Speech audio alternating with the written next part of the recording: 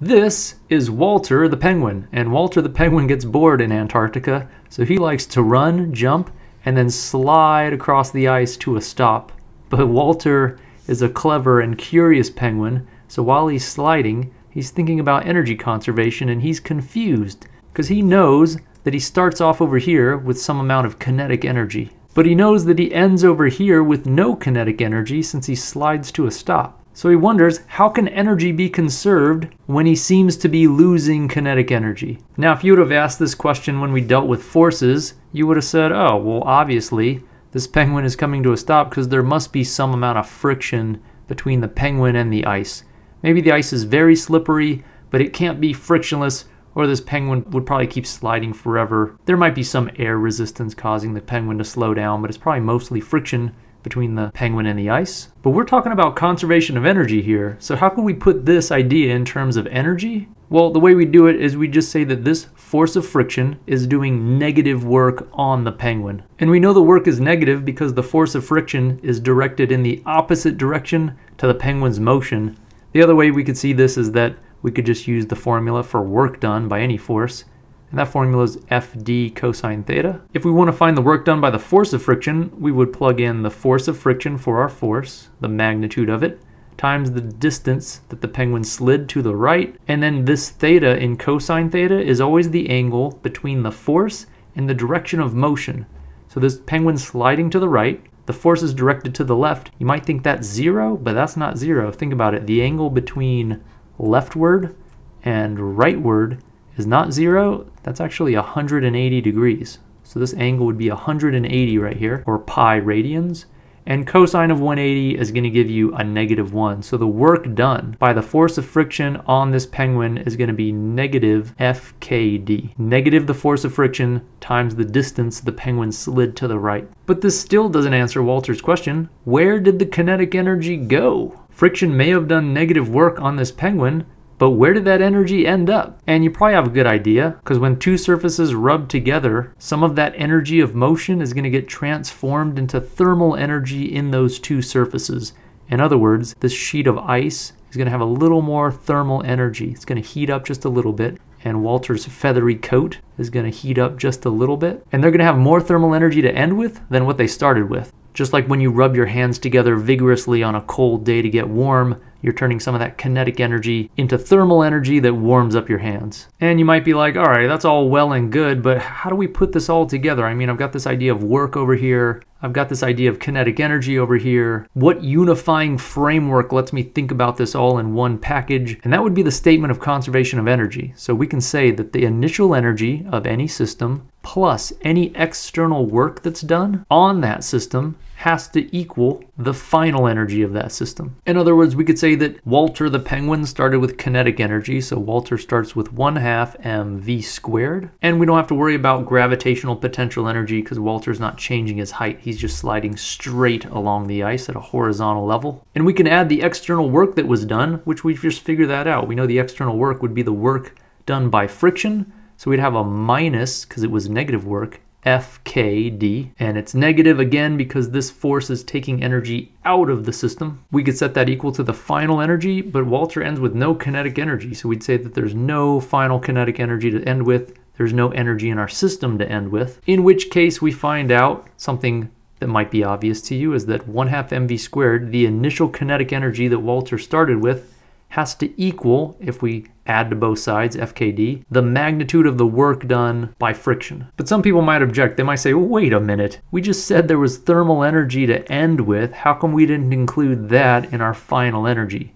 And the reason is that in this calculation here, we assumed that Walter and only Walter was part of our energy system. In other words, Walter and only his motional energy, his kinetic energy, was the only energy we were keeping track of. That's why we said that initially there was just Walter's kinetic energy, and this sheet of ice was external to our system, not part of our system. That's why it exerted a negative external work, removed the energy from the system, and Walter ended up with no kinetic energy. But there's an alternate way to go about this calculation. You could say, all right, instead of just considering Walter and Walter alone to be part of our system, let's go ahead and include the ice as part of our system, and all those places where the thermal energy can go, like Walter's feathery coat. If we include all the places energy can go, then there won't be any external work. So an alternate way to solve these problems is to use this same formula, but now Walter and the ice are both part of our system. Our system would still start with the kinetic energy that Walter had at the beginning. That doesn't change. But now there would be no external work. Not because force of friction isn't acting, there's still a force of friction, but that's an internal force between objects in our system, because Walter and the ice are part of our system. So there's no external work done now. That might be a new or confusing idea to some people, so let me just say, if there's forces between objects within your system, then those forces cannot exert external work and they cannot change the total energy of your system. Only forces exerted on objects within your system from outside of your system can change the total energy of your system. So when this ice was not part of our system, it was exerting an outside external force on Walter, and the energy of our system changed. We started with kinetic energy, we ended with no energy. But now that the ice and Walter are part of our system, this force of friction is no longer external. It's internal, exerted between objects within our system. And so it does not exert any external work. It's just going to transform energies between different objects within our system. So that's why we write this 0 here. There'd be no external work done if we choose the ice and Walter as part of our system. And this would have to equal the final energy. And we know where this energy ends up. It started with kinetic energy and it ends as this extra thermal energy in the snow and Walter's feathery coat. So I could write that as E thermal, but I know how much thermal energy was generated. This just has to equal the amount of work done by friction. So even though this work done is not external, it still transfers energy between objects within our system. So when we write that the work was negative FKD down here, we mean that the force of friction took FKD from something and turned it into something else. And that's all we need up here. We need an expression for the thermal energy. But if friction took FKD and turned it into something else, the thing it turned it into was the thermal energy. So that value of FKD, that magnitude of the work done, was how much energy ended up as thermal energy. People might find that confusing. They might be like, wait a minute, why do we have this with a positive here and not a negative? Well, in this work formula, this negative is just saying that the force of friction is taking energy from something. If you take energy from something, you're doing negative work on it. If I gave energy to something, I'd be doing positive work. So this negative sign in the work done just means that the force of friction took this much energy from something and turned it into thermal energy. So when we want to write down how much thermal energy did we end with, well, we ended with the amount that we took. So we took FKD, the thermal energy ended with FKD. And I can still set this equal to the kinetic energy that Walter started with, and I get the same formula I ended up with over here because I had to, because we're describing the same universe and the same situation. So no matter what story you tell, you should get the same physics in the end, and we do, but some people prefer one to the other. Some people like thinking of friction as a negative external work and not including the energy within the surfaces as part of their system. And some people like including those surfaces as part of their energy system and just including that thermal energy on the E final side, which is fine. You can do either, you just can't do both. Either the surface is part of your system and you include it in your final energy, or the surface is not part of your system and you include it as external work, but you can't say it does external work and it gains some final energy over here, because it's got to be either part of your system or not part of your system. So long story short, you can basically just think about the thermal energy generated by friction as FKD. This is a formula that'll let you solve for the amount of thermal energy generated when two surfaces rub against each other. And we can take this idea a little further. The force of kinetic friction is going to be equal to the coefficient of kinetic friction times the normal force between the two surfaces. So we could rewrite this. This thermal energy term can be rewritten as mu k times Fn times d. And you might say, well, that's not all that remarkable. It just looks even worse than it did before. But if you keep going, you realize that the normal force for something just sitting on a surface is just going to be m times g, and we still multiply by the d.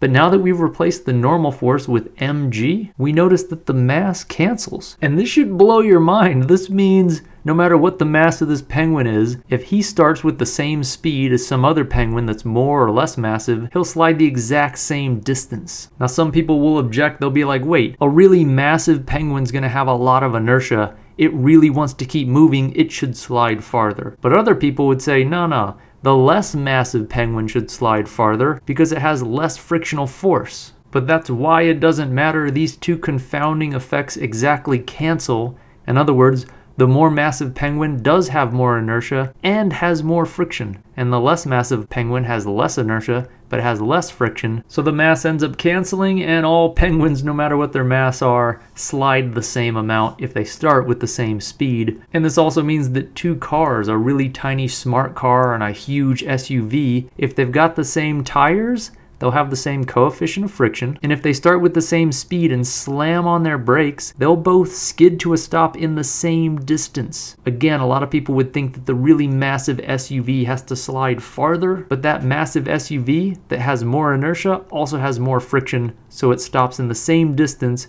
as the smaller smart car that has less inertia and less frictional force. So even though the coefficients of friction would be the same for both cars, the force of friction is going to be bigger for the larger car. All right, so to wrap this up, let's do an example problem. Let's get rid of all this.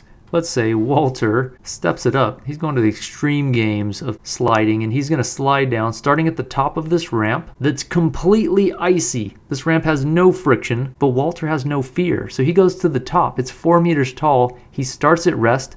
Walter slides down, speeds up, but now he hits a patch that does have friction. So Walter slides across this patch over some distance d and then comes to a stop. And if we know Walter started 4 meters high and the coefficient of friction along this path is 0.2, we could figure out what was the distance Walter slid on this horizontal surface before coming to a stop. So let's do this. We're going to use conservation of energy, same formula we did before. The initial energy of our system plus any external work done, that is to say energy added to or subtracted from our system, has to equal the energy that we end up with in our system. Now, what do we want to pick as our system? Personally, I like choosing everything that could get energy as part of my system. That way, I never really have to worry about any external work because every force will just be internal. So let's choose Walter, the Earth, the ice, the snow, the incline, everything's going to be part of our system. And let's consider our initial point to be when Walter started at rest at the top of this incline, and our final point over here where Walter slid to a stop. So what kind of energy does our system start with? Well, Walter was up here, he was at rest, so he had no kinetic energy, but he did have gravitational potential energy. So that's mgh. And again, there was no external work done because even though there was friction down here, I'm going to include this surface and Walter's feathery coat as part of our system. So there was no external work done, but there will be thermal energy generated and it'll end up in our system. So the thermal energy generated is going to be the force of friction times the distance that Walter slid across the surface that had friction. So I'm not going to include this surface right here because there was no friction there. I'm only including this distance right here. And we know that the force of friction is going to be the coefficient of friction times the normal force, and then we still multiply by the distance that Walter slid. And because Walter was sliding over a horizontal surface, the normal force on Walter is just going to be equal to the force of gravity on Walter. So we can say mgh is going to equal the coefficient of kinetic friction, and then Fn we're going to replace with mg since the normal force is just equal to mg, and I still multiply by d. Again, something miraculous happens. The m's end up canceling. Walter could have been 100 kilograms or 2 kilograms, would have slid the same amount. Finally, I can solve this for d. I'm going to say that d is going to equal gh. Oh, actually, turns out the g's cancel too. Could have done this on the moon, wouldn't have mattered. Even if the g, the gravitational acceleration, was different, Walter would still slide the same amount. So I'm just going to get that d equals h. And then I divide both sides by this coefficient of kinetic friction, and there's my result. It's really simple. In other words, h was 4 meters, and then I divide by the coefficient of friction, which was 0.2, and I get that Walter's going to slide 20 meters before coming to a stop. So recapping, when there's a force of friction acting on an object, you can use conservation of energy by treating that frictional surface as part of your system, in which case you would include it as a thermal energy on the final side, or not including that surface as part of your system, in which case you would include the same term with a negative sign as the external work done on your system. Regardless of what you do, the thermal energy generated in such a situation is going to be the force of friction multiplied by the distance through which the object slides.